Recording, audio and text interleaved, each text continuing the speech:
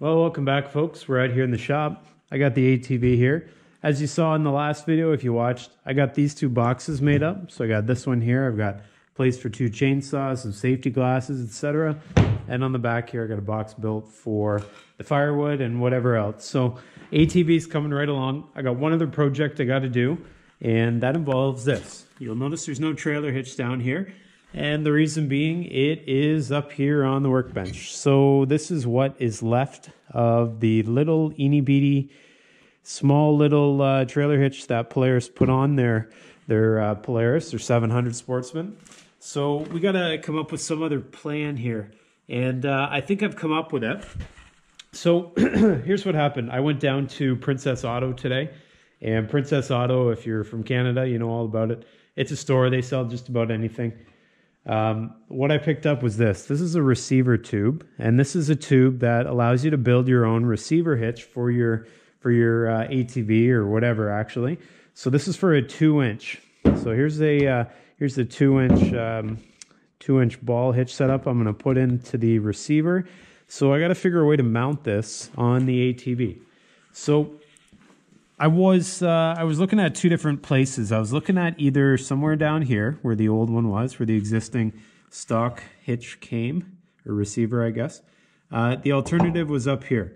Now, if I mount it up here, I'm not able to utilize these 2 points, which run the whole length of the ATV. So as you can see way down there, these 2 pieces of steel make up more or less the backbone or the frame of the ATV. So I want to use these as a point to get strength from.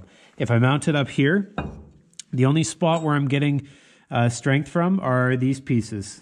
These pieces here, so they hold up the back A-arms here, the sway bar as well. They're a little on the thin side, if you ask me. So I don't want to be putting a whole bunch of weight on there, especially with a 2-inch receiver. I'm hauling around some stuff. So what I'm going to do, I'm going to mount something up down here. I think the plan is this.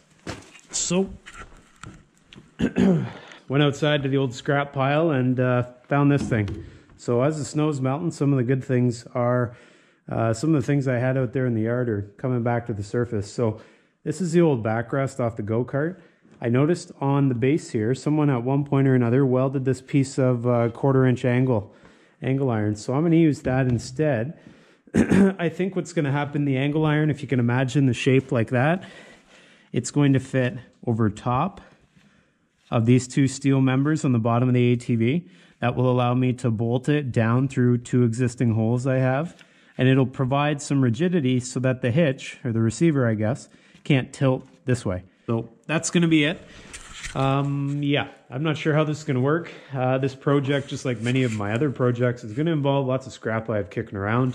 Hopefully I can get this built for a grand total of $14.99 cost of this thing. So let's get after it. We'll see what we can do, and here we go.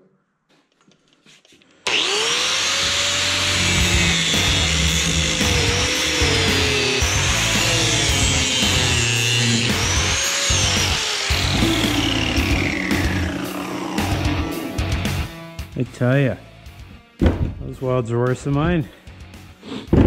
Okay.